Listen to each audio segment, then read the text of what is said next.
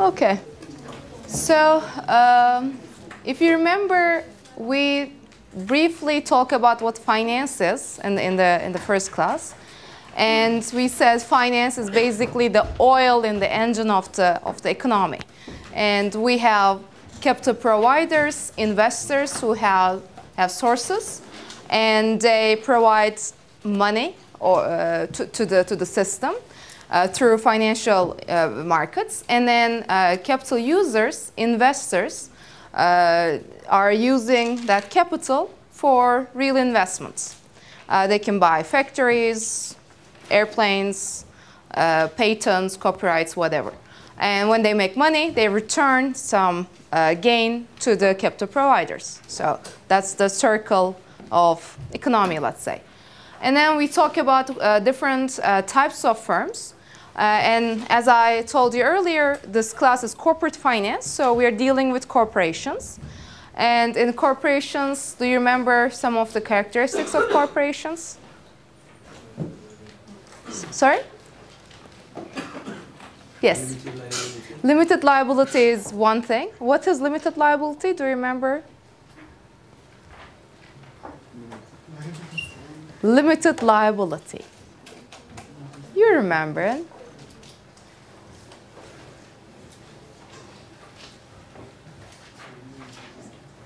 Yes. Oh, it's your pen. Okay, so it's a beautiful pen. But what's limited liability? Yeah. It's like companies must take some responsibilities. And for example, the company shouldn't get a lot of liability from a bank or from anything. That's an interesting take. Actually, she's talking about capital rationing, which means the company shouldn't take lots of debt to provide money for investors. But in the sense I'm asking something else. I'm asking about owners. Who are the owners of corporations? Let's start from the basic. Yes. Shareholders or stockholders, it's the same thing. Equity holders, these are all same thing, right? Stock, shares, common stock, equity, all the same thing. Okay, so shareholders own the company.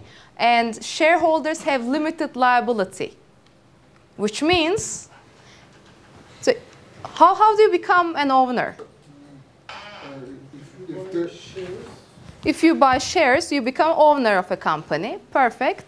And if the corporation will bankrupt, they will not give money from their side. Exactly. So suppose that you bought a share of a company, GE, and suppose that GE went bankrupt. The GE CEO cannot knock on your doors and ask for additional money. So you have limited liability, which means you cannot lose more than you paid for the stock. That's it.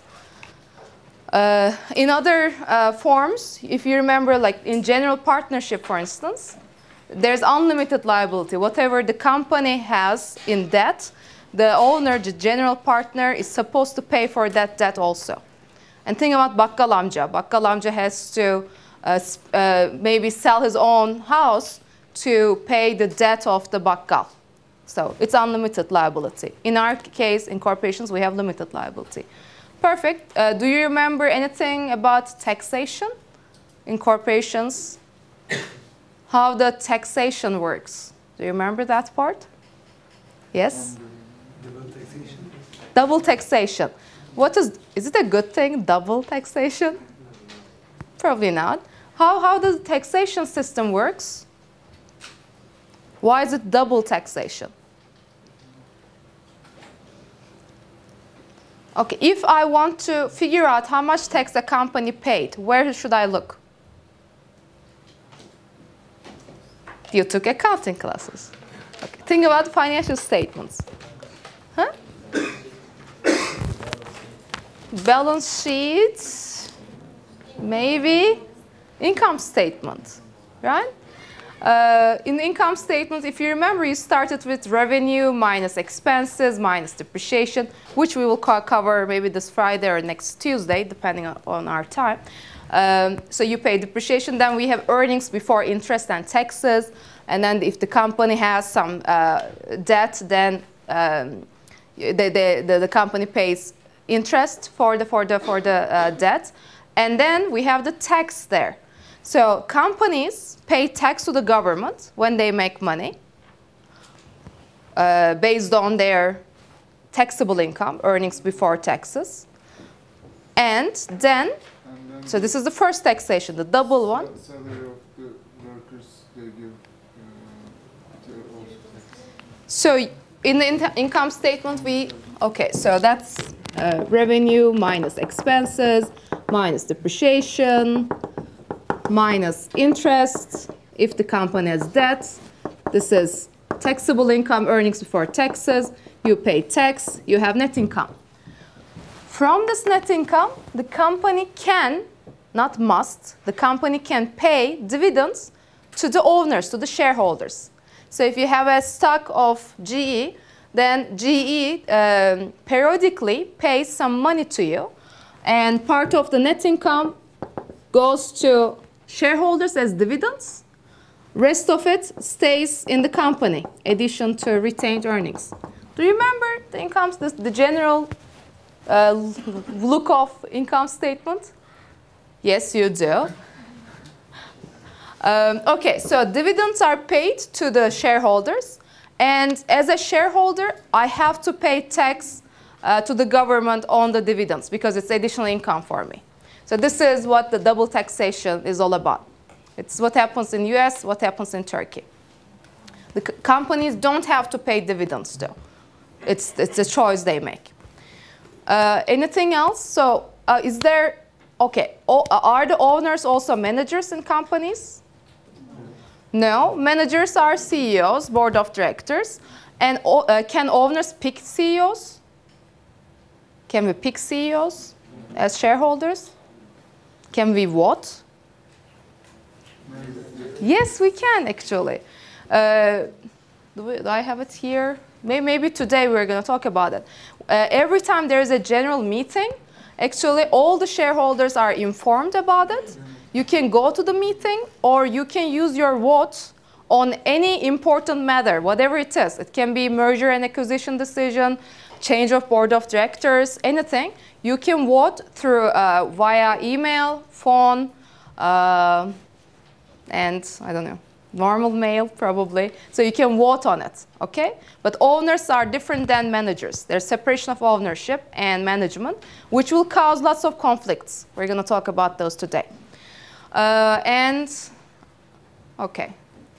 Why do firms turn into corporations? They start with as like partnership, for instance, then they turn into corporations. Why? Maybe to increase their recruitment. Exactly. So to be able to reach more sources, they become corporations.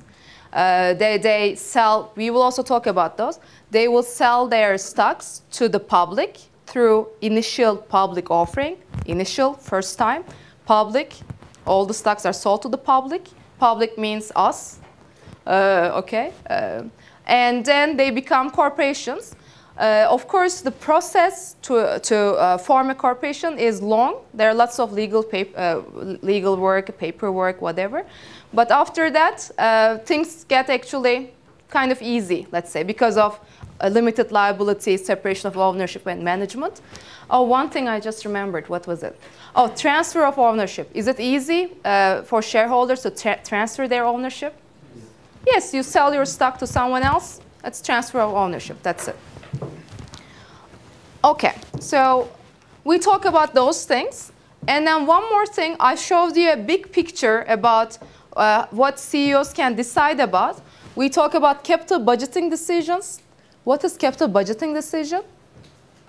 What was it about? Capital budgeting decision.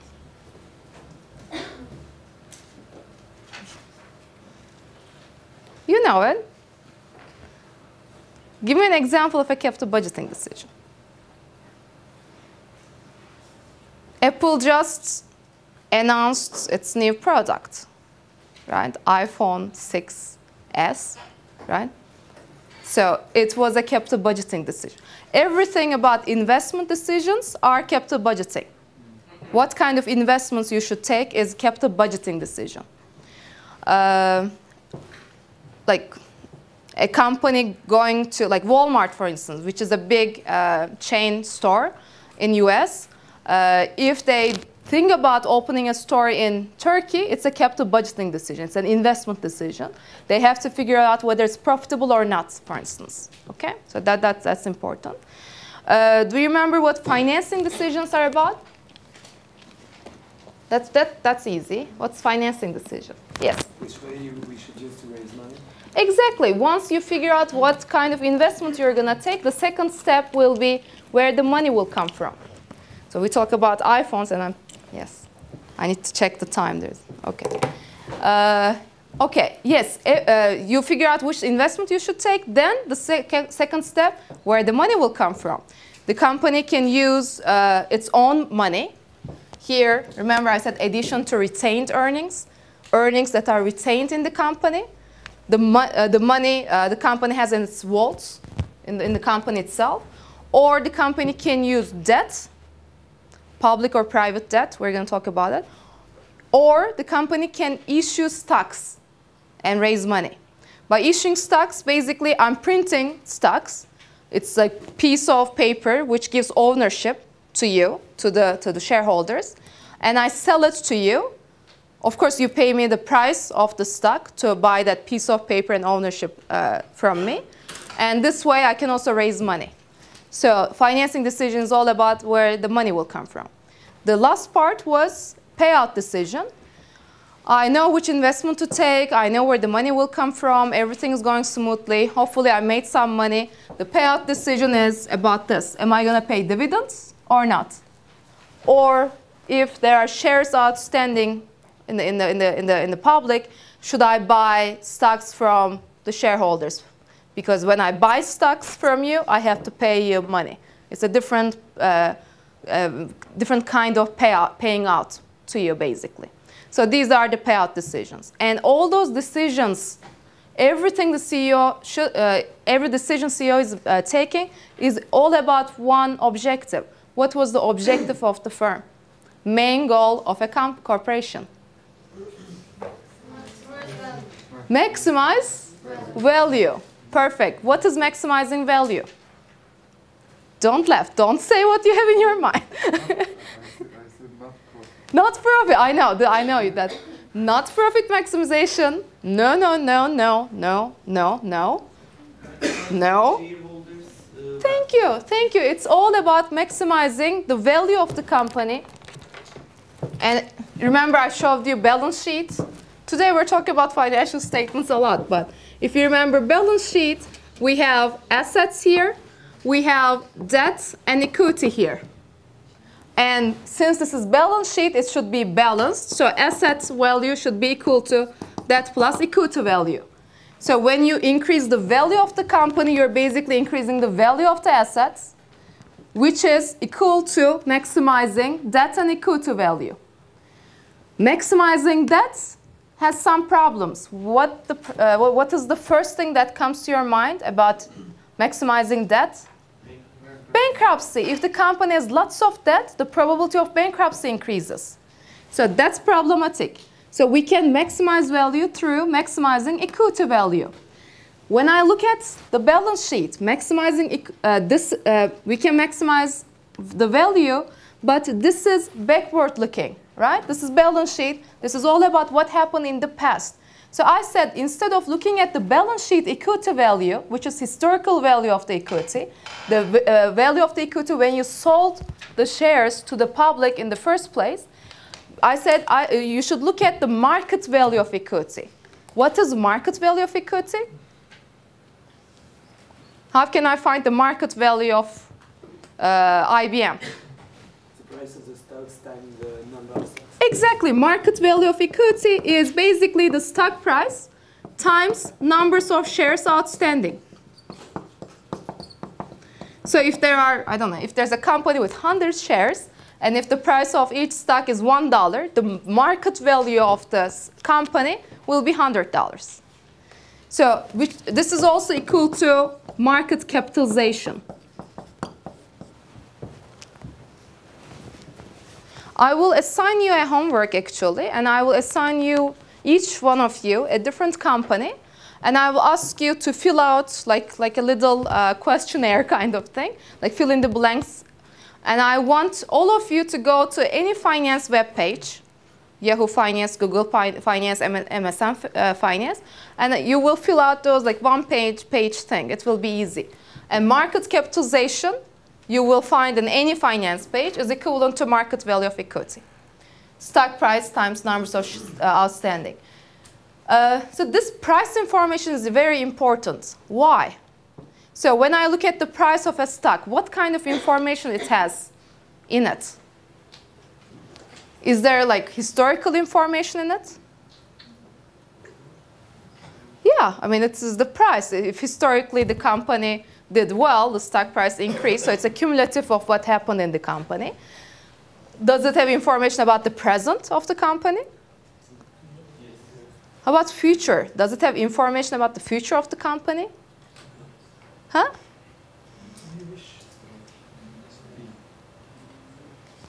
Yes, so when you're, I don't know, if you're looking into buying some stock, what kind of stock would you buy?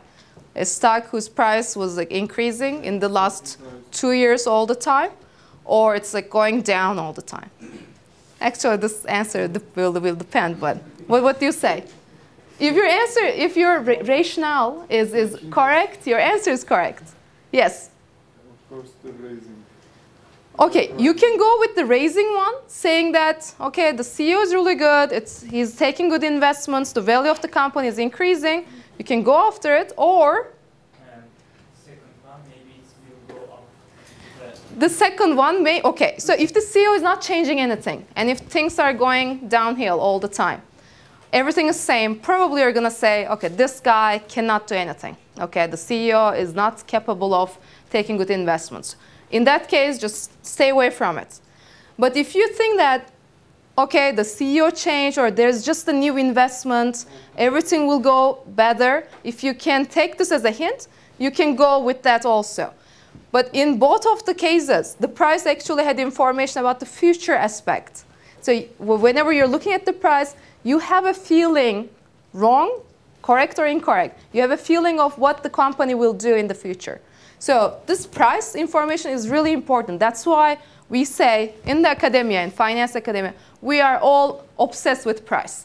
We are trying to price investments. We are trying to maximize the price of stocks. This is all we are doing.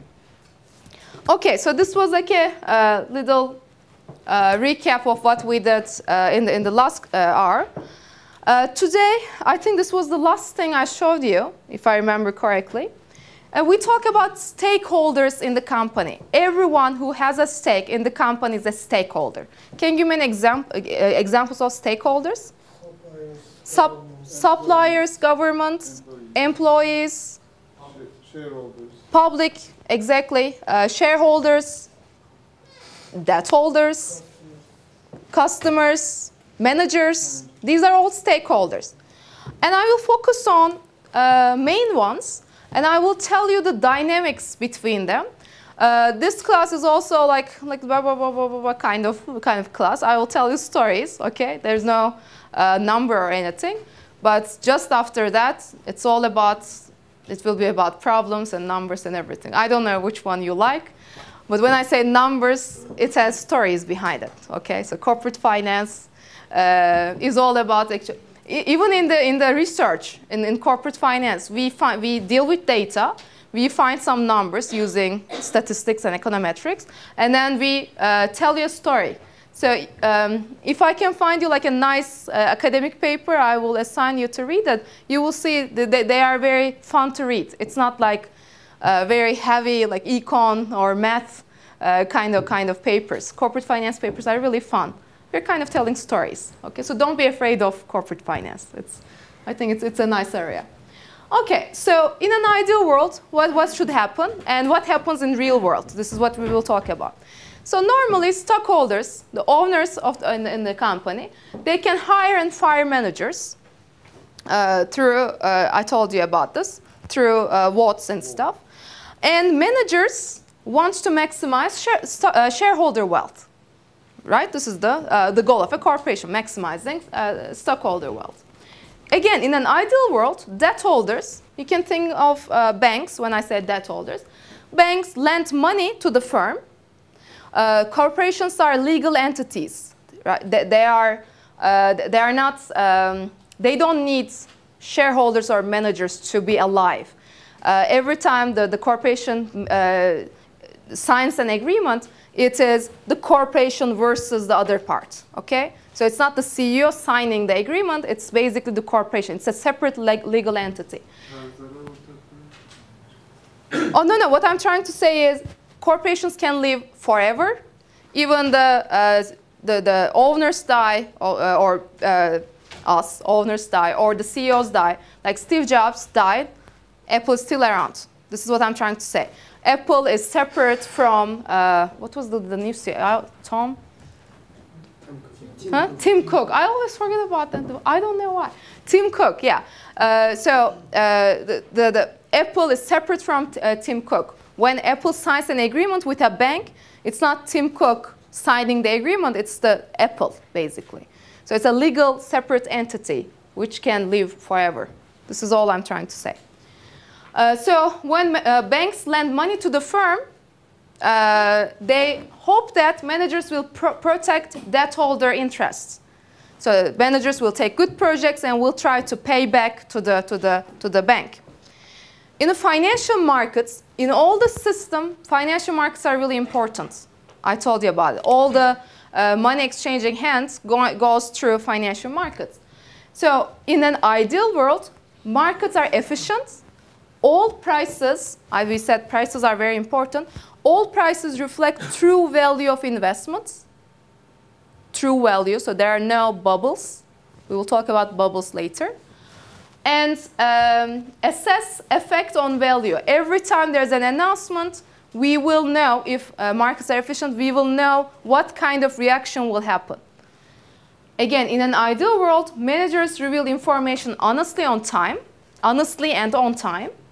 So the CEOs are not hiding any bad information from you in an ideal world. And as society, managerial decisions have no social cost, and even if there are costs can be traced to the firm. So this is the ideal world case. What can go wrong? We see this every day, all the time. Let's start with stockholders. So I said, as stockholders, we have the voting right. But let's be honest, are we going to vote? Even if we got the info letter about the general meeting, are we going to deal with voting? Probably not. And if there are little separate investors, lots of separate little investors, probably you're going to say, I'm not going to affect what's going to happen in the company. So we have little control over managers, actually. We don't know what they're doing all the time. And managers may put their interest above stockholders. We're going to go in detail about those, so I will quickly go through the slide. Debt holders lend money to the firm, but debt holders can get ripped off. Of course, the managers know more about the company than debt holders, and managers can actually trick debt holders, and we're going to see how. Financial markets case, markets make mistakes, and markets can overreact to some announcements, which shouldn't happen in an efficient market. And managers, they may delay bad information or provide misleading information to us. And the last part is managerial decisions have major social costs on the society. And some costs, unfortunately, cannot be traced to the firm. So now I want to go into more detail about all of those problems, because we tell all of those things as corporate governance in academia, and I do research on corporate governance as well. All those conflicts or how those conflicts can be resolved. And actually corporate governance is especially important for a more developing country like Turkey. So I will talk about what happens in general, and you can take away little things from this class, and when you become CEOs, you should pay attention to corporate governance, because good governance means good value. So, and your only aim is to create value for society, for the stockholders. Okay, let's talk about the relationship between firms and society. First, it's good that we have corporations. Why? They create employment, which is good. And also, they produce low-cost products. Best products are produced. We're so lucky that Samsung and Apple are in this war, and they're trying to produce better products all the time. But still, like the better of those phones like is done in one day. I hate it. I don't know, like we're in 21st century and I can live with like one day without recharging my phone. Not even one day, like 3-4 hours, it's gone for some reason. But still, like normally they are producing low-cost products. But the bad things about corporations are some corporations have some monopolistic behavior. So they're trying to be the only one, the biggest one in the market. And in that case, you probably remember from econ classes, monopoly is good for companies, it's bad for the customers. Why? When there's a monopoly, do you want to answer? Okay, you may. In monopolistic system, you are the only producer, do you only feel the person who produces or serves the system? Therefore, you can put the price what you want. Nobody can judge you because there's no other. Exactly, there are no options. So there's one producer of a product. So whatever the price they decide, you have to go with it. And there's no competition. There are huge barriers of entry, so no other companies can enter. And further, you're going to say, oh, even now, can we have monopolistic behavior? Yes, actually in mergers and acquisitions, this is one thing regulators really care about. If a company is buying another company which might create some monopolistic environment, then the government says, no, wait, just wait, you can't do this. For instance, give me an example with computers. Hardware and software system, if they are really, really aligned, I remember with, when we didn't have Apple, we had Microsoft, and Microsoft was doing everything. And for some of their mergers, the government said, no, you can't do it because it's going to induce monopolistic behavior. So this is one important thing. Regulators should be really careful about it. And the other bad thing about having lots of firms is, of course, pollution and traffic. So these are the costs we have to bear as society to have corporations. Okay. So now more and more environmentally aware companies are around. And they are doing this not because they really care about the environment, but they also figure out that socially responsible investment is really in. So it's really trendy. So when investors, shareholders are picking stocks, they look at what kind of non-profit investments the companies are making. You see all the companies supporting arts, festivals, whatever. Of course, they are doing this because there's tax reduction. But still, I mean, this is important for companies. So they're trying to be more and more green, basically.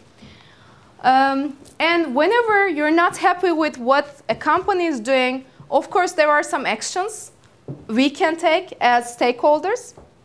There are society response through regulations. Antitrust is something I told you about. In M&A mergers and acquisition activities, there are antitrust laws which regulate monopolistic behavior. For pollution, also normally in well-functioning markets, companies have to pay whatever pollution they create. They have to be really checked whether they are destroying environment or not. The other one is consumer choice, activism, or boycott.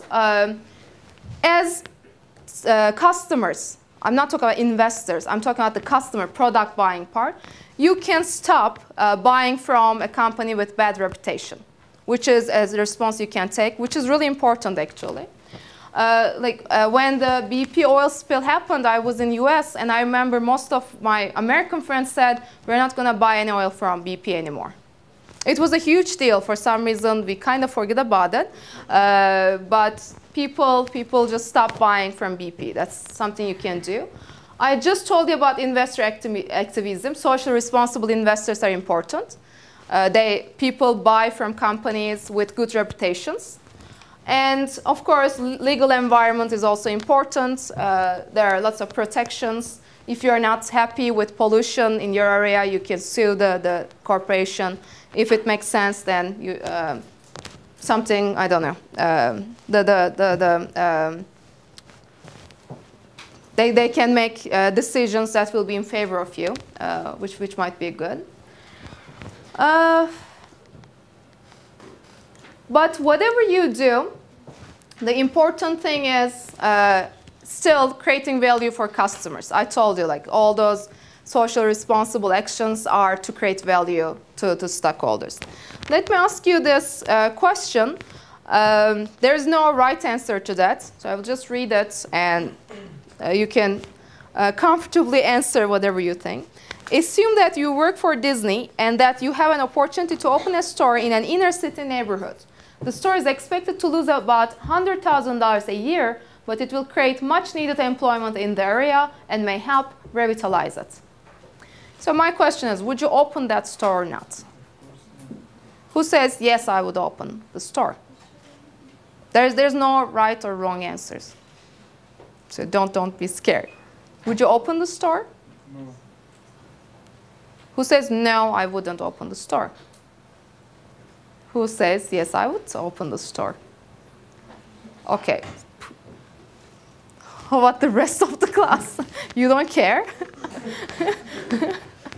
I'm not trying to sell you a stock. This is just a yes or no. I'm not going to make you open the store if you say yes. Okay, thank you for not responding at all. Thank you so much. And people who say, yes, I would open it, what's your reasoning? Yes? But Disney has a lot of profit, make a lot of profit. It's not big money to lose 100 for a year. Uh-huh. And while Disney gets new employees, he also, employees will be willing to buy some stocks. So I'm not sure it won't be balance the expense and revenues, but it won't be a big problem for Disney, in my opinion. Anything to add? In the same year, Disney is making thousands of millions of dollars a year, and it's not a big loss for them, and eventually they will earn the money that they have spent there in years. So people who say no, why do you say no? Disney is not a charity. But it's the happiest place in the world. They want to help some people out. They can really help them, not by building a store. I think a store of them losing money is a bad impression. It's not important how much money they make a year. Okay, and you? It's all about your job. If you lose money to your company, you just get fired after someone. Okay, you guys, you're both right, but we understood who is really like the CEO potential people. No, I'm kidding. The people who said, no, I mean, you may, but not the rest of, I'm sure you will be one day. Why did I say no? Because people who said no can be even better CEOs. Why? If I had this, and I don't care what my intention is, okay? Maybe I'm really greedy, or I really want to make some charity work as a CEO. It doesn't matter. It's all about how you tell this to your customers, to your investors. So if I tell you, yeah, we're going to lose money, but there are people there, it will be good, then none of your stockholders will say, okay, go with it. But you can say, you know, we're going to make a huge advertisement out of this. You know, it's going to be like, oh, we are really good as Disney. We're helping people, and it's going to be good for our customers. People will go to Disney World even more. They will buy Disney products. They will go to our movies. So we can put it there, and we can like have those little, lots of photos with the kids of the employees there, whatever. You can sell it. Okay, that's why I said you can say no. Oh, I don't want to lose money. Or you can say, yeah, we're losing $100,000, but I'm going to create $10 million out of this through other operations. You know, the firms, they're really like bodies, you know, like it's a really complex organism. One part doesn't mean the only part. So here, losing $100,000, it's a loss for that store only, but there might be indirect effects, and you can create value indirectly. You can, as I said, sell more products, I don't know, sell the movie tickets, whatever, take people to Disney World. It doesn't matter. And when we have time, when maybe in the break, I will tell you about Disney World. It's a crazy place, and it's a, you know, Disney World. You will think, oh, it's nice. It's for kids. If kids are happy there. No, the guy, Walt Disney, created a town out of nowhere. Let me just talk about it, and then we're gonna take a break because I was in awe. Okay, yeah. Is it good for you for taking franchising? Oh, it depends. I remember, I just talked to a friend of mine who I couldn't give names here, but maybe in the break. He wanted to do a franchise of a really well-known Turkish brand. The money they asked for it was ridiculous, so he didn't take the investment. It's all about the investment decision. Franchising might be a good idea, or it might be a bad idea. It's all about your agreement with the company. I hear lots of ridiculous agreements, conditions though, and people don't accept it. One thing, Disney World, and then we're going to take a break. I went there twice, Disney World, Florida. It's an amazing place, but amazing is not about the investment part, It's all about planning. So Walt Disney did this. I watch lots of documentaries about it because I'm in academia. I have to do research all the time, even if I'm having fun. But that was interesting. Like, suppose that you're just walking on the street, right? And you think that the street is the ground level, right? Ground level. No, actually you're in the first floor of the entire town. Everything is in the ground. You don't see it. Like you don't see like trash. There are trash bins. You don't see any workers walking around, maintenance people, cleaning people. You don't see anyone around because when you put your trash in, since you're in the first floor, the trash goes to the ground floor actually, and everything is done without like people seeing it. It's ridiculous. It's amazing. And for all the food, they have the farms there, and all the food you eat in Disney World, in every restaurant you eat, all the food comes from, again, it's like a little country itself. It comes from their own farms. So the cost is really low for them. Everything is like, it's a fake world, but it's a really well thought world. I don't know, did you go to our Disney World? Did you? Yok ya. we have someplace else. It's new. Anka Park. It's not. I thought it was. No. I see people on Facebook with no. I'm sure it's also very well thought investment. So yeah, I'm sure we. Okay, let's take a 10-minute break and then we're gonna continue.